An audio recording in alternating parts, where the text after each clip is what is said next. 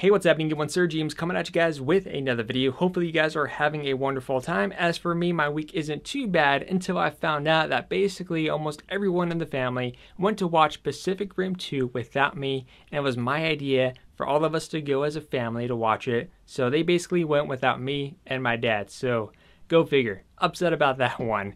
And of course, at the same time, since we're now in April, waiting for God of War to release is killing me. So I kind of need to do something to kind of put my mind at ease and just kind of ignore God of War until that time comes. So time is going by really, really slow. Anyways, like I said, I have a GameStop haul to share with you guys. I have a lot of products here. But before we get into that, let's go ahead and quickly go over two different things. The first one, as far as reviews go, is that I have 3 upcoming reviews here on the channel. The first one is based on Skyrim VR for the PC side of things, because Skyrim came out, for the VR version, I should say, came out back in, I think it was November for PlayStation VR first, and then it was a few months later until it came out to the PC one, which was just a couple of days ago. So that's the one I was personally waiting for, which basically it's Skyrim in VR. That's as much as you need to know, to be honest. The second thing is a couple different products by the same company, Nyko. They were kind enough to send me 2 different products, and even better, they actually sent me the same product for both versions. So in this case, for both PlayStation 4 and Xbox One. The first one is in regards to the intercooler grip, which is basically a fan attachment, which it basically goes to the bottom of the controller, keeping your palms nice and cool. So it was about like a month ago when they gave me like a list of items and said if there's anything here that caught my interest. I kind of went for like the strange and kind of unknown category, because those things tend to do well here on the channel as well. And sometimes there's some neat surprises. I mean, fun fact, if you actually go to my channel page and look for my most viewed video, it's going to be Power Rangers Super Samurai for the Xbox 360 Connect. I kid you not, that's my highest viewed video here on the channel. And the other item, which I thought this was a pretty cool concept, whether or not if these are actually going to be pretty good, we're going to have to find out, which is basically called SpeakerCom. Again, we also have one for the PlayStation and Xbox. I actually currently have one out of the box attached to my Xbox One Elite controller, which is right here. And on the back, it basically has these green buttons like a push to talk. I'm assuming on PlayStation it's going to have blue buttons, more than likely, but on the Xbox it's green. So again, I don't know if this is going to be really good or not, but like I said, the whole reason why I have these is of course to test them out, try them, and of course to provide you guys with my honest opinion of what do I think about the product. And of course, I am not being paid to promote or sponsor that product at all, just so you guys are aware. Alright, so let's go ahead and jump into the GameStop haul, starting off with an update as far as my God of War pre-order. The Stonemason Collector's Edition is fully paid off and ready to go. As for the God of War PlayStation 4 Pro Limited Edition, in a couple of days, or maybe tomorrow, I'm actually going to put my PlayStation 4 Pro up for sale. And I'm going to try to get around, because I'm also bundling it with a couple of games, so I'm hoping to aim around $320. If not, then $300 will be the lowest that I'll go for. And once I add that on there, basically the only thing I had to pay out of pocket would probably be about 40-50 bucks, and then I'm basically good to go. So that's the update in regards to that. Next up, of course, since we're talking about God of War, is, of course, I found a figurine made by NECA. This is a 7-inch Kratos figure, which I found at GameStop. I've also seen it at Best Buy. And besides the 7-inch version as well, I've seen one for a much bigger scale. I think it's like a 1/4 scale, but that one's about like 130 to 150. I've seen it in a few different prices online, but for this one here, this is about 20 bucks. He comes with 3 accessories. You got his big old shield, which can't attach to his arm, but you just got to remove a peg here. You also have the Leviathan axe, and you also have a dagger in the back with some really good points of articulation, but not to the point where you could pose him in many ways. This is probably like the best pose you can get with him, just so you know. Now the next item in question is a microphone, and I ended up selling my Blue Yeti microphone to buy a Blue Yeti microphone. I know that makes no sense whatsoever, but let me go and clarify. The Blue Yeti microphone that I have is the big old desktop microphone, and it's something that I absolutely love. It's what I use when I'm doing like voiceovers for like the reviews, or of course when I'm doing like the news videos and whatnot. And then basically it's to the point where I wanted one of a different color, but of course, you know, in order for me to do that, I had to sell my old one, which I got a really good amount for it. I mean, I asked an honest price, and then someone was willing to pay the price for that in a good way, and then they were happy with their purchase. So I like to make sure that if I sell anything online, I'm honest with what I'm selling, and the person was happy what they're getting. And I always offer a 7-day return policy, even though technically you don't have to. But, you know, I like to be that way. So the microphone in question I got is this one here, which is the Assassin's Creed Yeti microphone. This is a bundle where you get a red coloration of the Yeti microphone, which honestly, this doesn't scream Assassin's Creed. If anything, this screams God of War, which I'll show you why in a moment, even though you can kind of see a picture here. But basically, you get the Yeti microphone, and you also get a free digital copy of Assassin's Creed Origins. I don't know how much this was originally, but it was about $100 because it's went down recently in price. There was other bundles too. There's like the Watch Dogs 2 one where you get like a blackout edition microphone. And I think Best Buy also did one. I don't know if that promotion is still going, where if you get like the blackout edition of the Blue Yeti microphone, or maybe it's just a Blue Yeti in general, then you get a free copy of not Assassin's Creed, Far Cry 5 for the PC, which honestly is a pretty good deal. But that one's about $110. And so now I have Assassin's Creed, or actually the entire series on PC. And here is the microphone in person. So it has a really nice color scheme. I liked it. Like I said, seeing this in person, what comes to mind is God of War. That's all I think about when I see this Blue Yeti microphone. I don't see anything that screams Assassin's Creed, to be honest. I mean, unless if they would have done like some type of design on it, or maybe if they were to remove the blue logo and put like the Assassin's Creed symbol, then I could see. But yeah, like I said, this screams more God of War, so it has that nice dark red color tone.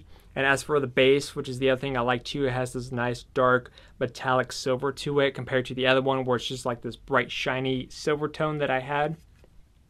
So there's that. And next up, let's go ahead and get to the games and console. Alright, so the first one is one that you guys were probably already aware of because I did upload the first 32 minutes of the game, which is Far Cry 5. Now, I did already recently beat Far Cry 5, which my grand total doing the main missions and some side objectives took me about 24 hours to beat the game. It could have been less if I didn't do some of the side missions. But yeah, about 24 hours it took me to beat. But then again, there's plenty of side activities for me to do. So initially I could get a lot more out of it. But just beating the main story took me basically just a single day. But it took me a few days to play because I didn't play it all in one session.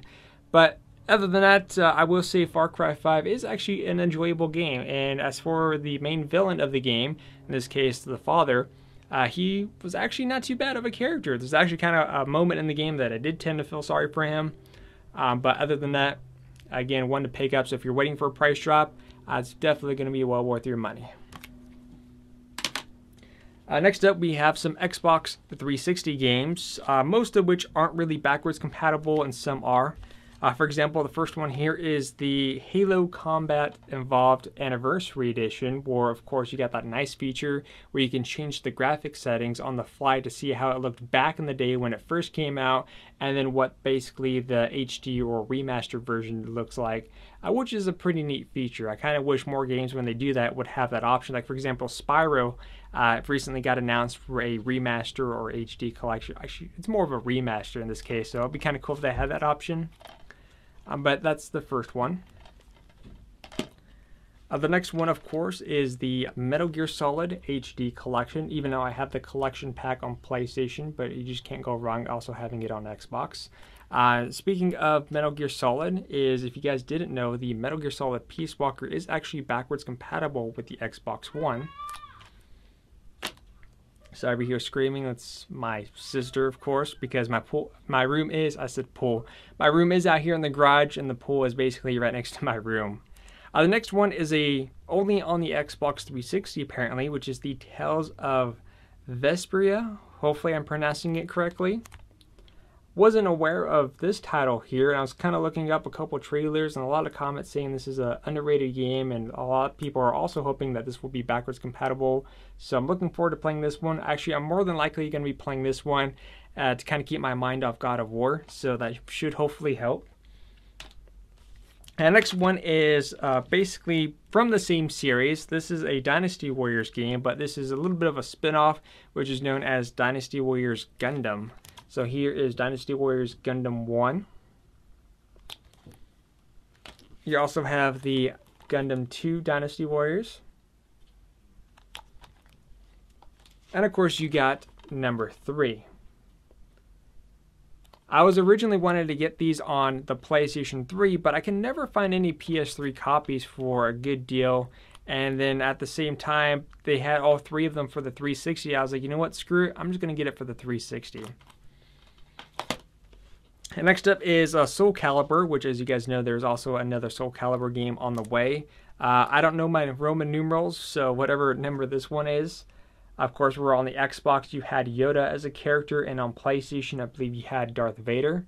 So there's kind of like, you know, when these games came out, depending on which console you had, you sometimes get an extra character. And of course, we also have the Armored Core 4.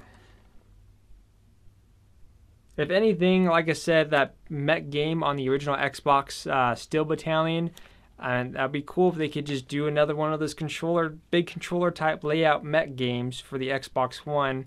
I mean, Microsoft, come on.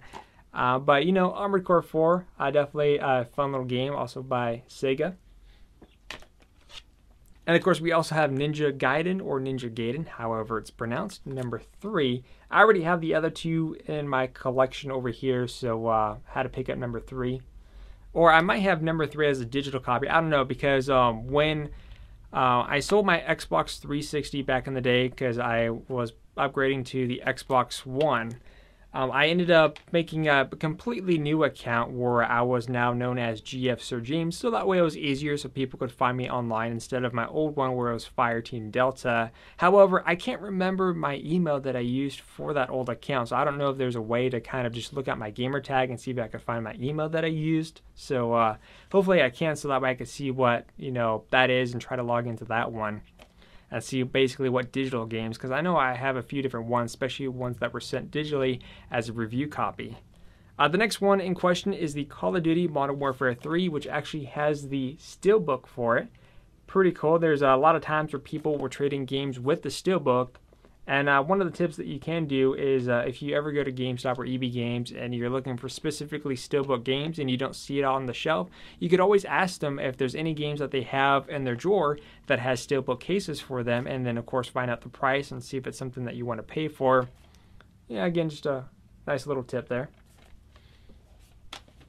Of course, the Final Fantasy 13, and what I like about this one, when it comes to Final Fantasy 13, not a lot of people like this game. For me, I enjoyed the Final Fantasy 13 series. Do I think it's the best Final Fantasy game?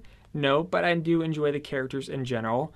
And of course, what I like about this version for the 360 copy is that because the Xbox 360 didn't utilize Blu-ray until the Xbox One, meaning that it was DVD, any game that was pretty large would utilize multiple discs. So for example, this one here actually has basically 3 discs, and honestly that's a feeling that I do enjoy, especially when you go back to like PlayStation 1 days for like Final Fantasy 7, I think it was, that had the 4-disc set. I just like that because you feel like you accomplished something every time it tells you please insert disc 2 and then insert disc 3. It's like you're one step closer to beating the game. Miss that feeling. And the other one I got, which unfortunately didn't have the original case, is Far Cry 2, which this one is backwards compatible for the Xbox One, so the more you know.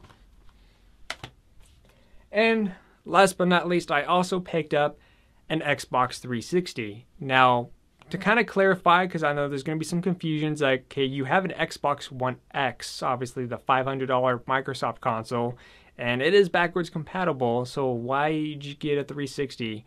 The reason why is for a few different reasons. For one, when it comes to the Xbox 360, I wanted to get like the original version of the 360, you know, the one that was prone to the red ring of death issue. That's one reason. The other reason too is because when it comes to like a gaming room, everyone has their own personal ideas. Like you look behind me, this looks like a pretty neat setup. Of course, do keep in mind that I don't have my own place yet. Eventually, when I do get my own place, which will hopefully be in a year or two from now, you know, I have kind of a vision in my mind of what I want to do. just a few different ideas. Like for example, one idea would basically have a shelving unit where all my consoles are hooked up to different screens and basically just kind of have it like nicely displayed, or maybe have a few different gaming stations. Like here's the gaming station for 4K, like the Xbox One and PlayStation 4 and all that, and then here's a gaming station for the 1080p consoles like PlayStation 3, Xbox 360, so to speak. So, and of course then eventually like a retro station for some of the older consoles with a CRTV. Everyone has their own personal ideas of what they wanted to do, and for me, I personally wanted to get like the original versions of the old consoles for when I do this initial setup. So when I asked if they had any Xbox 360s in stock, which they had plenty, because at the same time they were also on sale, because when I was looking through OfferUp and Craigslist and even eBay, eBay prices, I didn't see any good deals. As far as Craigslist and OfferUp, a lot of the ones that I've seen basically looked in pretty rough shape, or just a lot of scratches, or is missing the front plate of the disc tray, or just the front faceplate in general. And just like I said, I couldn't find anything nice, so I did ask and to kind of see what pre-owned options that they had, or refurbished ones I should say. And I found one in a very, very good condition. It has a really nice white to it, so it's not all faded and ugly looking like some of the other ones that I've seen. Of course, I also picked up a 60 gigabyte hard drive for right now. But like I said, this one is in really, really good condition. I also did get the 2-year warranty, so if this does get the Red Ring of Death, which again, this is a refurbished model, so I shouldn't expect it. But if it does, then I could always, again, exchange it for another one, which hopefully could be in the same condition, because this one, very good condition. So this one, I'll be happy to display for sure. So there is that. And of course, I was playing it last night, so I didn't have any issues whatsoever. Just make sure everything was up and running, and of course, updated. And along with it, because I wanted to go for that extra mile, I even went and made sure I got the wired controller with it instead of the wireless option. The first one that we looked at actually had the wireless controller. I was like, nah, I want one with the wired one specifically.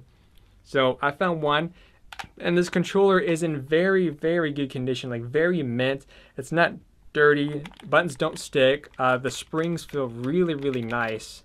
So I'm happy about that one. And of course, I also got the keyboard attachment to go along with it, which basically goes into the bottom here. Put them in like so, and boom, now you got a keyboard on the bottom of your controller.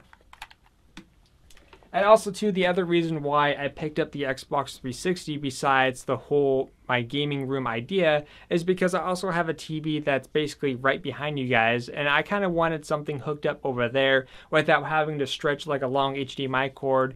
And so that way, if I just want to lay in bed and kind of play like a casual game, then I could just do it for that reason alone. So that's, again, a few different reasons, to kind of explain myself, even though technically I don't really need to explain myself, but if you guys were kind of curious.